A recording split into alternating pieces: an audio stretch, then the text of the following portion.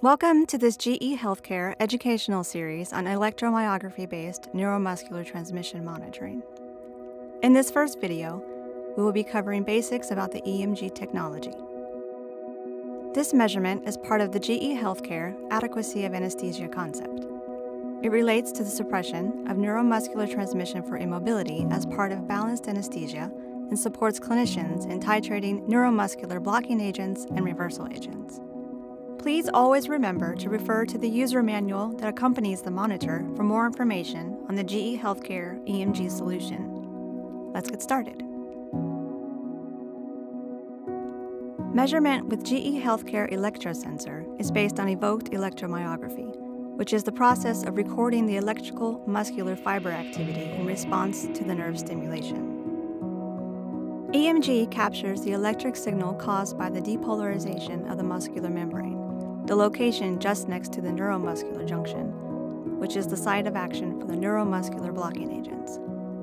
All other technologies, such as acceleromyography and kinemyography, amongst others, measure the response caused by the muscle activity, being therefore indirect measurements for the actual drug effect and more prone to inaccuracy, interference, and noise. Adequate recovery from neuromuscular block, indicated by a TOF ratio higher than 90%, can be reliably determined only with quantitative monitoring. EMG TOF ratio is the gold standard for detecting neuromuscular block in clinical setting and is not interchangeable with, for example, AMG TOF, that may overestimate the recovery by at least 15%. Therefore, residual neuromuscular block, defined as an EMG TOF ratio of less than 90%, cannot be excluded immediately on reaching an AMG TOF ratio of 90% or even 100%.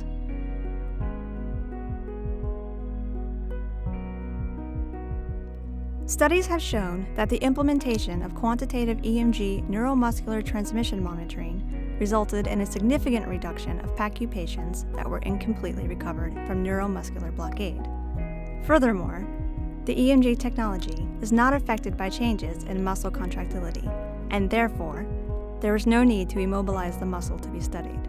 There is also no need for preload. As a result, mobilization of the thumb is not necessary for EMG monitoring, for example, when the patient's arms are tucked on the sides.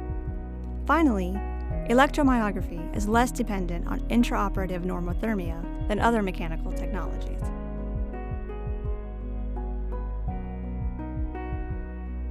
We'll now be covering the benefits of EMG. EMG captures the earliest clean signal available directly at the neuromuscular junction.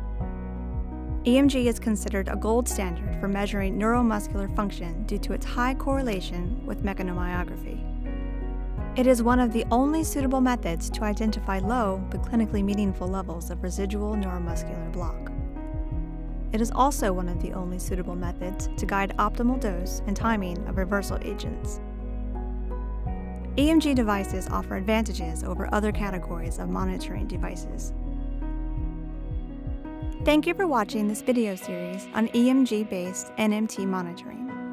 In the next video, we will talk about the EMG setup as well as its optimal electrode placement and sensor cleaning.